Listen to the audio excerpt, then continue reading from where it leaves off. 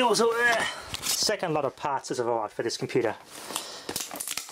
SSD.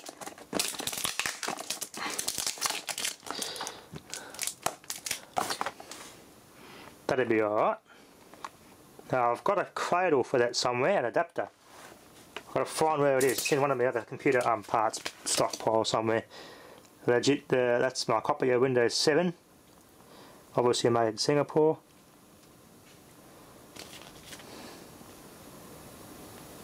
Anyway, everything's in there. I never knew that they had them in these cases anymore. I thought they still had them in those big plastic cases. Interesting, they changed it. And my graphics card. It's going to get the Asus one, but I looked at this one and it's slightly better. It's the same version, it'll work with that board, but it's slightly better. This is a slightly better version of the same thing, the equivalent to the Asus graphics card. This is a bit more higher quality.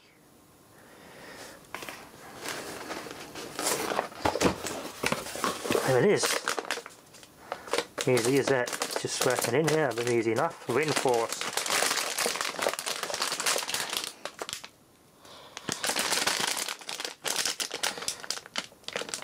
Nice. 2 HDMIs and DVIs. Beautiful. Everything's in there. Wiring for it. The adapter for an older power supply, which I won't need because that one has already got the adapters I need. Anyway, yeah, we did 3 games as well, eh? PCB made in Taiwan. Yeah, slightly better than the Chinese made stuff. Anyway, I'll get it assembling. Got to find where I put my bloody cradle so I can install that. Alright. I'm just waiting on the CPU and 2 more sticks of 8 gig RAM. I decided to buy a bit more RAM. I might as well put 16 gig instead of 8. I come this far now, might as well do what I originally thought and just do it up to the max here and now. So, make it a bloody good system. Could not find a bloody cradle that adapts the big 3.5 inch to the smaller size. So, plan B, line it and drill some holes in the bottom. Perfect. Drill some holes in the bottom of that cradle. 2 didn't line up, but I've got them in diagonally. That's going to be in the bottom down there. You're not going to see it. I'm happy with that. That's bolted on quite comfortably with the right thread, the right length screws and everything, so I'm happy with that. Beautiful. Then I'll back that hard drive back in. I'll put it all back together in there. Maybe that's done for now. Graphics card's all in. Once the CPU and everything are on and the other RAM, I'll put it all together completely. Do a quick test and give it all set up. Then I'll neaten all those wires up. Cable management is going to be a bit of a challenge in this because there's lots of tight squeezes in there.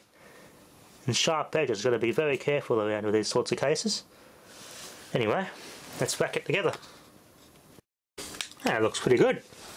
Just waiting for the CPU and the other 2 8 gig of RAM sticks to arrive, and she's done. Should be here by Wednesday, I hope. Beautiful. Got this good 45-degree angle SATA cable out of that old trash pit Dell from the side of the road. That goes on there. The angled ones are better.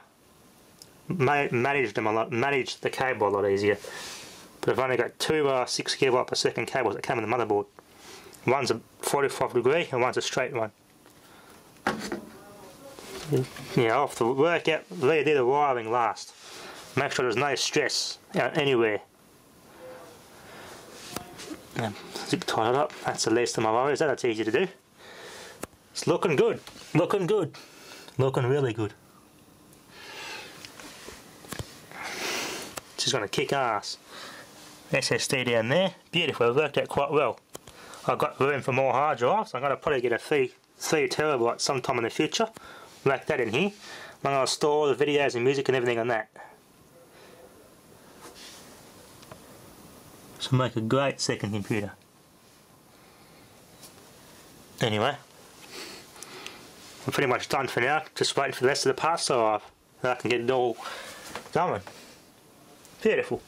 The drive's alright. I've got a DVD, might be a DVD burner.